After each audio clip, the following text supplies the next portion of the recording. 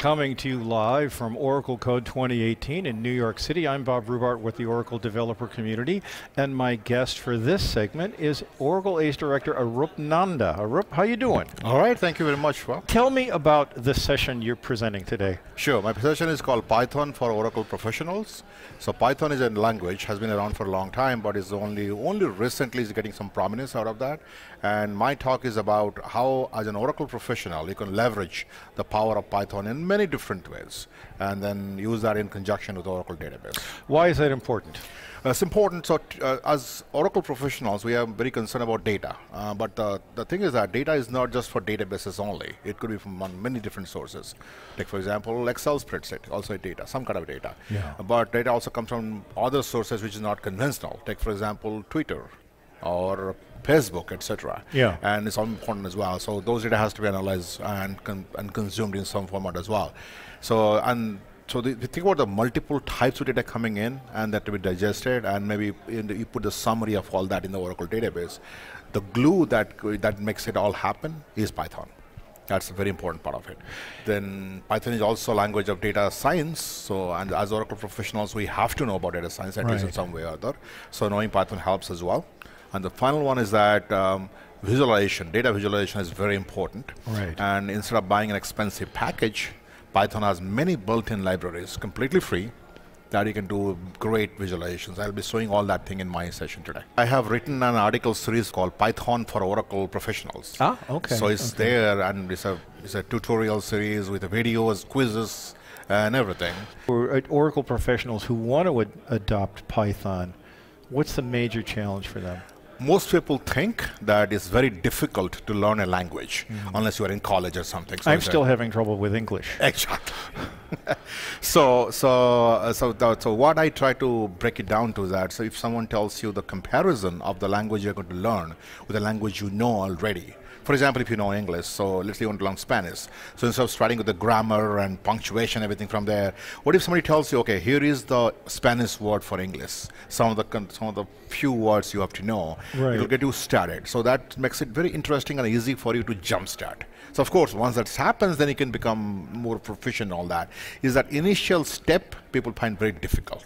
And that's what I'm trying to break, that it's not that difficult. Actually, Python is very similar, not exactly the same, similar to PLSQL. Tell me about an interesting project that you've worked on recently. We try to do something called Twitter sentiment analysis, trying to find out how people are talking about your company.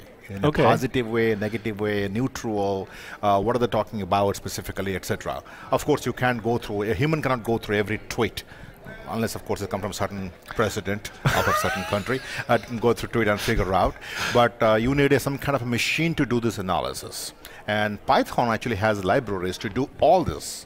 Well, it requires some coding, of course, but it's very easy to do the coding. Right. I'll be showing that today, actually, how to do that Twitter analysis, and also store the information back into the Oracle database for analysis in the future. Yeah. So that I have done in the past.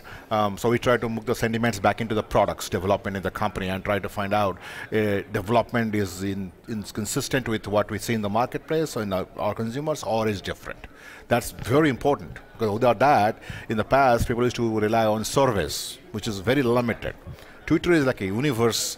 Data is available for anybody to consume. It's beautiful. This is all over the world. Can you get that thing? So you don't have to go through statistical sampling. You actually get the real data from the real sources. So that's something I've done. So what's next? So I'll be talking about multiple things. One is called microservices. I think that's a very important thing for Oracle professionals to understand and do it, and that's the future is going to be. Yeah. The challenge is going to be how we can enable Oracle database in the microservices environment. Well, obviously, it's all in details. So that's something I'll be talking about as well, and that's something I've been working on for the last 2 years, because technically, Oracle database is not conducive to containers. I'm going to prove that wrong. It's not. Okay. Yeah? Okay. So I'm going to say that actually that. So how to do that? So all the details of that. Data science is something I've been working on as well. So I'm trying to put that together for Oracle professionals, what they have to pick up with data science, not just simple. Mean, median, average, etc. That's not important. More like correlation, trying to put in models, trying to find out how to do. And not necessarily for market, also for Oracle database infrastructure as well. For example, Do I run out of CPU in next 6 months or 1 year? What are the likelihood of that happening? Yeah. And how can I model that around? Those things are important. And it's not money. I don't see many people doing that. Many people talk about, like consumer impressions or preferences, etc., but not necessarily data center in specific space. That's something I want to do. If you want more information on Python and Oracle database and anything else that developers might be interested in, visit developer.oracle.com. Thank you for watching. For the Oracle developer community, I'm Bob Rubart. Stay tuned.